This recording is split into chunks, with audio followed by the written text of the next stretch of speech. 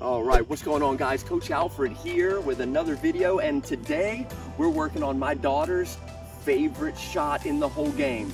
It is the slice. Beautiful slice. Get that backspin. Keep it low. It is a damaging shot. It will help your game, and yet sadly, most people, either one, they don't know how to hit the slice, or two, they don't know how to play against the slice. I have seen so many games. I'm talking middle school, I'm talking high school, I'm talking rec league, I'm talking higher, where the opponent, they didn't have a great game, but they played nasty slice, and it caused the player who I thought would win to self-destruct. Listen, you add the slice to your tool belt, and you will be hard to beat. So today, we're gonna knock this out in 4 easy steps. So buckle up, we're jumping right in to the underspin backhand, also known as the slice. All right, so step 1, when we're dealing with the slice, is to make sure you have the right grip. Now listen, we've talked about grip a whole lot. This is gonna be the same grip that you utilize for the volleys and for the serves, okay? It is called the continental grip. This is where you put your pointer pad right here, heel pad on the second bevel. I'm gonna do this right-handed. We talked a lot about this in previous videos. If you don't know how to find the continental grip, go and watch some of those. It'll certainly help you. But once you get that continental grip, I'm gonna do this left-handed. What you're gonna do is take your non-dominant hand and put it on the throat of the racket. Once you have your grip and your hand on the throat, congratulations. You just completed 1 of the 4 steps, and we can move on. All right, so we have our grip, the continental grip. We have our non-dominant hand on the throat. This is gonna be step 2. It's called the unit turn, and several things happen. So watch what happens. I'm gonna break them down for you, okay? What you're gonna do is, you are now gonna turn that body sideways, this way. You're gonna rotate those shoulders and bring the racket up behind the head, over the shoulder, behind the head. And look, the elbow is parallel to the white line, okay? Not facing out this way and not facing weird there. You know, some people do some strange things. Nice and comfortable, loaded up like this. And this is our loaded position. This is our coil. Just like every other stroke, there's a coil that happens and then an unleashing that happens. So now we get to move on to the unleashing. This is the fun part. All right, so what is step 3? Step 3 is the swing. A lot of people have a misunderstanding here, and then some people go too far with it, because like all strokes, there's a lot of variation in it, okay?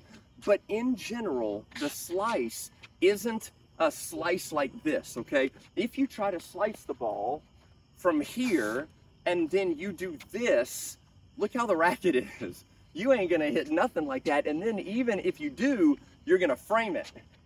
It'll be weird like that. And a lot of tennis players, they see all of the great players do this, and they think the swing is like that, but it's not. It's actually like a U, okay? What that's gonna look like is this. You are coiled up, okay? Weight is on the back foot right here. You are gonna swing down like a U and then back up. So it's here, you swing down, and then you hit the ball right about here. Bam, notice the racket face. It is not like this. Again, you will miss the ball if you try to swing like that. You need to have that racket face like this. Now, it is not completely square. It's a little tilted back, just a little bit. Watch. Here, you're up, and then it comes down. Boom. Look at the just slight slant right here. Not here, but it's more like this. And notice where the contact point is. Okay, this is different than a forehand or a backhand. On a forehand, you actually want to hit the ball out in front of you. So, like this right here. Boom. Okay? You don't want to hit your slice out in front. You actually want to hit it about your toe to your knee. There's a little window right here. What that's going to look like is this. You are coiled up here. Weight is on the back foot. You're going to step and swing down with the racket going out. So it's not here and it's not here.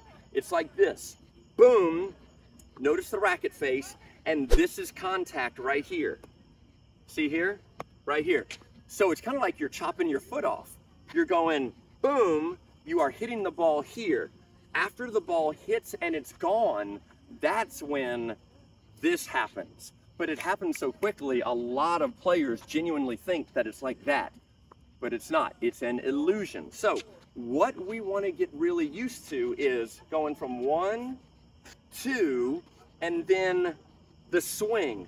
Down, here, bam, contact, and then the U happens. You go down, you hit, and then just by nature of the arm will do this and then back up. Notice the non-dominant hand. It's a lot like the volley, okay? In the volley, you're here, same exact grip. You're here, you turn, and look, the hand goes out. This actually helps you so much. It stabilizes you, it balances you. The same thing happens on this shot right here. Watch, you go here, bam.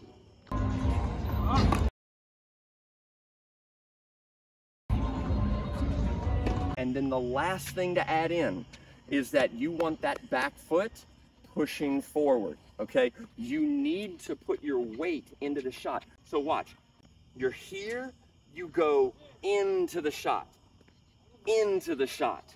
swing down into the shot, boom.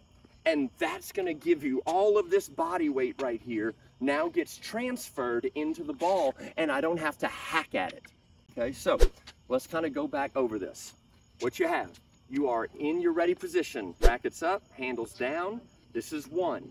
2 happens, you turn your body and you bring the racket up here, slight bend, racket is here, you're looking over the shoulder. The weight is on the back foot, okay?